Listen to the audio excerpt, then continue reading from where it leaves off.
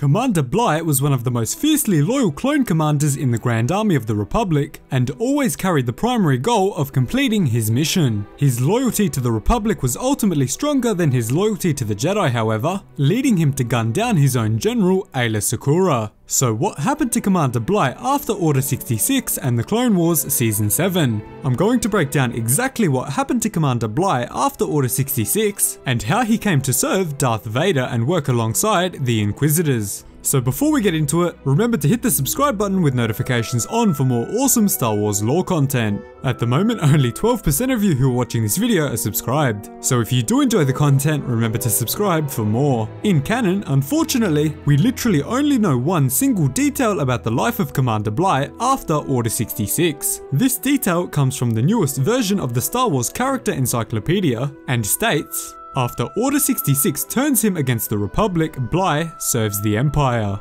That is the only fact we know about him after Order 66 in canon, but in Legends, Commander Bly has a very deep and interesting story. Let me know down below whether or not you can forgive Commander Bly for his betrayal of Aayla Secura on Felucia. Shortly after the death of Master Aayla Secura on the planet Felucia, Commander Bly continued to serve directly under Palpatine's Galactic Empire, as one of the few clone commanders that remained in service after the Clone Wars. Commander Bly's first mission under the Empire came on the planet Utusk, where he was ordered to control a protest rally on the surface. He was sent to this planet with fellow clone trooper CT-6734, nicknamed Gala. After a short time, Bly was contacted directly by Lord Vader himself, who reminded him that he still had incomplete missions for the Empire on his record, and offered him a chance to finally repay his debts. Because it was Darth Vader who asked him, he obviously had no choice but to agree to the offer and was sent back to Coruscant immediately. While on the planet, he met with the Director of Imperial Intelligence, named Armand Isard, as well as two Inquisitors.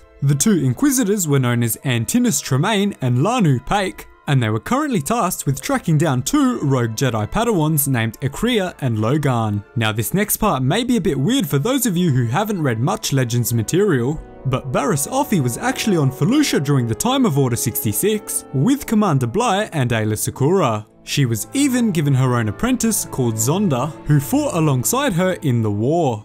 The reason this is weird is because the Clone Wars Season 5 is actually considered part of Legends continuity, which means that Barriss Offee was released from prison very shortly after her attack on the Jedi Temple, and was even given her own apprentice after that. But let me know down below if you want me to make a video that covers Barriss Offee in Legends. It's a pretty great story. So because Barriss's apprentice, Zonder, had already been executed by Vader days earlier, Commander Bly was free to focus on the two rogue Jedi that had escaped the grasp of Darth Vader. Bly argued with the Director of Imperial Intelligence, who didn't think he had what it took to complete the mission, but Commander Bly quickly replied, saying that only one person standing here has worked with the Jedi. The two Jedi fugitives were then traced down to a small apartment on Coruscant, allowing Bly and the Inquisitors to finally come face to face with them. As they arrived at the Coruscant apartment though, a large blast charge was detonated, tearing the apartment to shreds. The leading Inquisitor, Tremayne, was not fooled however, and noticed a small speeder fleeing the area only moments before the blast went off. Commander Bly and the two Inquisitors then boarded their own vehicle and wildly chased the two rogue Jedi through the crowded sky lanes of Coruscant. While they were being dramatically chased, one of the rogue Jedi, Ekria, jumped off of his speeder in hopes of escape. The other rogue Jedi apprentice who remained on the speeder was not so lucky though, as his speeder arrived right at the platform where Darth Vader was preparing to board his shuttle. Logan was quickly captured by Vader and his guards, but Commander Bly and the Inquisitors continued to chase for Ekria. Following that, Commander Bly was able to use his clone visor to discover that Ekria had boarded a freight shuttle that was headed to the same planet as Vader and his captured friend. Ekria was secretly following Vader, waiting for the perfect opportunity to strike and free her friend from his grip.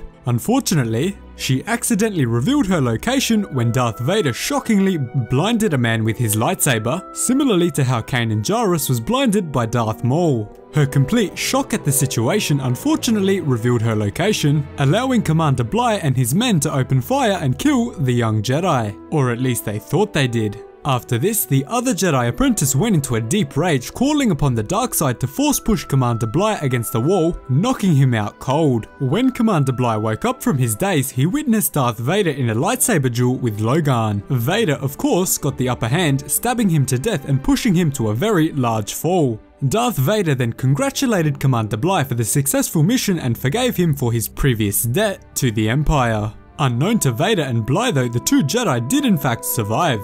So that is exactly what happened to Commander Bly after the Clone Wars and Order 66 in Legends. I really hope we get some more stories about Bly's service to the Empire in canon, but for now we literally only have one line in the official encyclopedia that confirms it. Thanks so much for watching. If you enjoyed the video, remember to subscribe to the channel and let me know if you can forgive Bly for joining Darth Vader. Cheers guys, hope to see you in the next one.